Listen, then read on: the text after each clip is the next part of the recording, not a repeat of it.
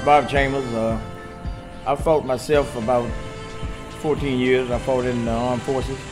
I've been coaching boxing now for about 20 years. As you can see, the trophies over there, all was number one. And if you look on the internet today, Sarge Johnson Boxing Club is number one amateur team in the state of Indiana. And we intend to stay there. We've been the state champion for 3-4 years in a row.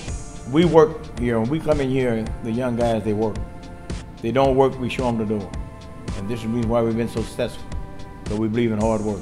Boxing is a year-round sport. It's not like baseball, basketball, season sport. It's a year-round. And if you don't want to work, you're in the wrong place.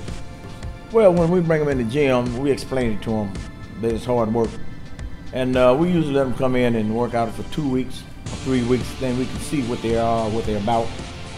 My name is David McGordon, and I'm from Indianapolis, Indiana. I've been boxing for 5 years.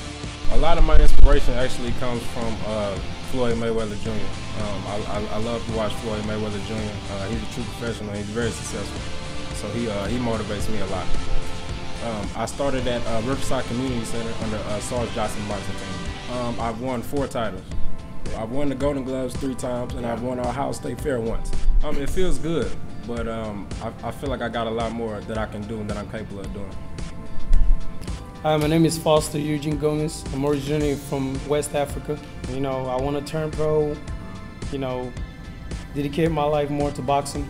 I've been fighting for Sarge Johnson for probably about 5 years now. I won the Riverside tournament in 2010. I won the Golden Glove about 4 times. Sarge Johnson really is like the best team ever. We always win the Golden Glove trophies. You know, I like people I be training with. You know, the coaches and, you know, my sparring partners, all my people over here.